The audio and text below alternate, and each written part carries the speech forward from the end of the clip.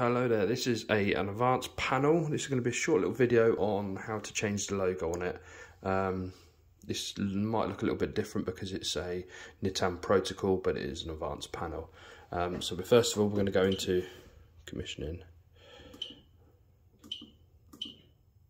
Tools, commissioning.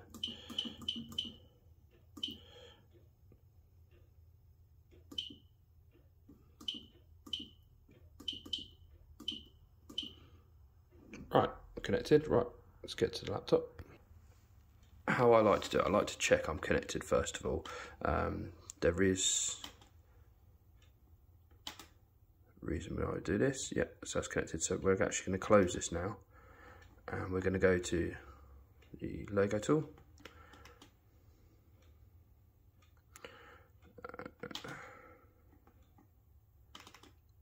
Go. You can have a little play around with this. It's pretty simple. If you want a line, you can just drop it. There we go. You got one line there, another line at the top. It's very easy. Best thing to do is just have a little play around. Once you're ready, just make sure the password you've got in there is correct, the COM port is correct, and literally you transfer the file.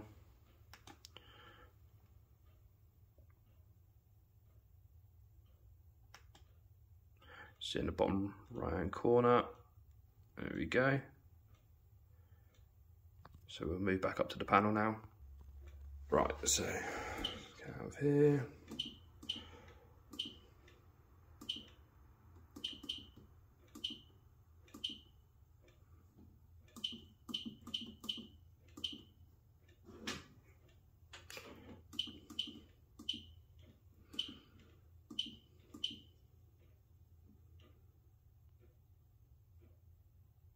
There we go.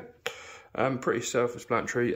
You will need an advanced license though to get the logo tool. They are changing the software this year, I believe, as well. I hope this helps. Take care.